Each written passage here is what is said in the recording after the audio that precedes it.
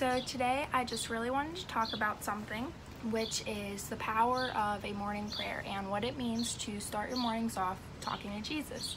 I feel when you start your mornings with God, it gives you a peace of mind and in your heart to carry on with whatever you want to go on doing the rest of the day. So today, to explain what it means to start your mornings off with Jesus, I want to look at a few different Bible verses that explain what it means to talk to Him, why we should talk to Him, and just everything like that. So the first verse I want to take a look at is actually in John 14. The verse is John 14:27. And here he says, "I am leaving you with a gift, peace of mind and heart. And the peace I give is a gift the world cannot give. So don't be troubled or afraid." And this section, it's out of the New Living Translation. So the reason I wanted to look at this was to let everyone know that, like the word tells you right here, the peace that He gives, that comes from God and comes from Jesus, is something that the world can't give you.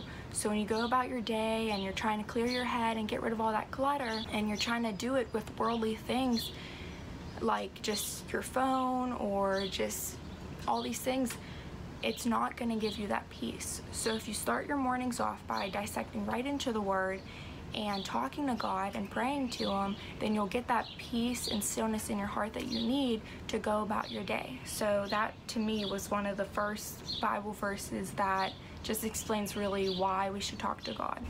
So I just wanted to show you guys something that I like to do in my Bible. In this section in John 14, I just wanted to give you a look of what it might look like.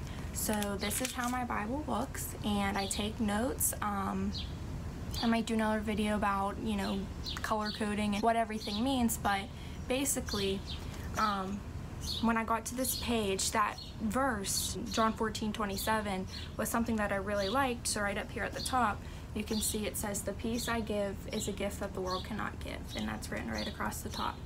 So I do that, and I put all these different colors and make it real big just to remind me when I open this page, what verse I love the most and why it really set with me. And every time I open this page, it just gives me another chance to reflect on it. So just wanted to show you what that might look like. So the next verse I want to take a look at is Philippians 4:6. And Philippians 4:6, if you're reading the New Living Translation, says, "Don't worry about anything, instead pray about everything, tell God what you need, and thank Him for all He has done." I think this really shows why we should pray to God in the morning. The reason is, a lot of people, I feel, don't want to give their worries to God. They feel like it's too much for God to handle, or maybe He's just not going to know how to help and it's pointless, and you feel like you can handle it yourself. But the truth is that God is here for you, and He wants to help you, and He wants you to give your worries up to Him, and that He didn't create you to carry around all the burdens and emotions that you carry around every day. So when He says here, "Don't worry about anything, instead pray about everything," that comes straight from the Word. The Word's telling you not to worry about anything, but to just pray and give it to God. Tell God what you need and thank Him for all He has done. So here God's saying, through the text, He's saying, just give it up to Him. Tell Him what you need, and just remember to be thankful and grateful for Him and for everything that He's doing for you. One of the reasons that I really love this verse is because after Philippians 4:6, the next verse, in verse 7, it says, "Then you will experience God's peace, which exceeds anything we can understand.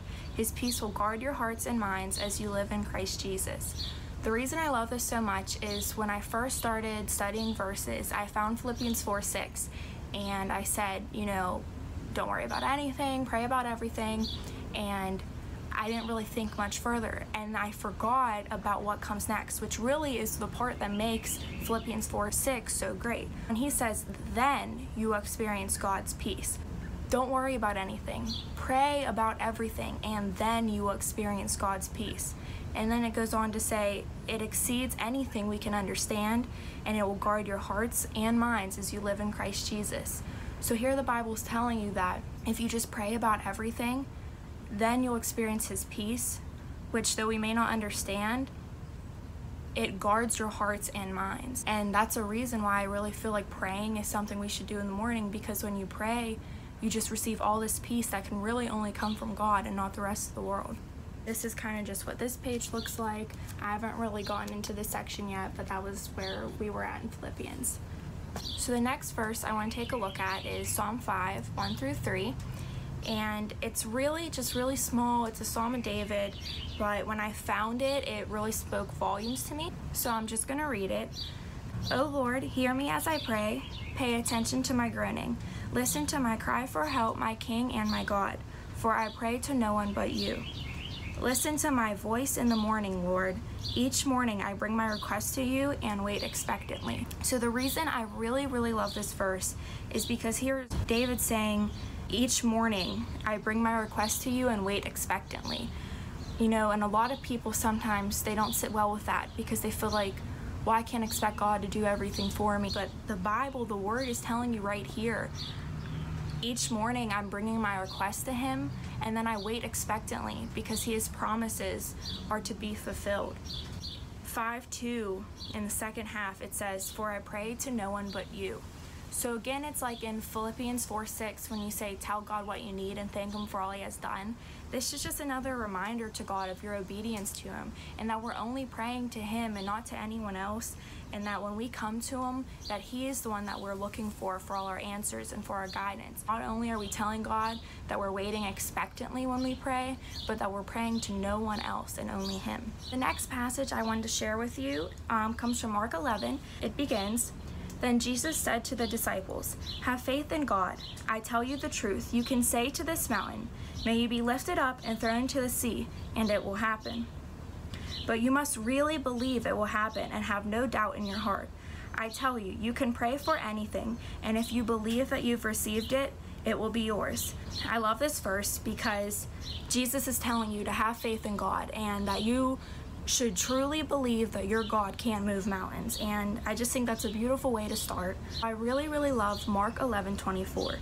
And again it says, I tell you, you can pray for anything, and if you believe that you have received it, it will be yours. So here it's just saying that if you really believe what you're praying for and you give it up to God and you tell him what you want and what you need, as long as you believe full-heartedly in him and in what you're praying for, then God's gonna give it and just do it all for you.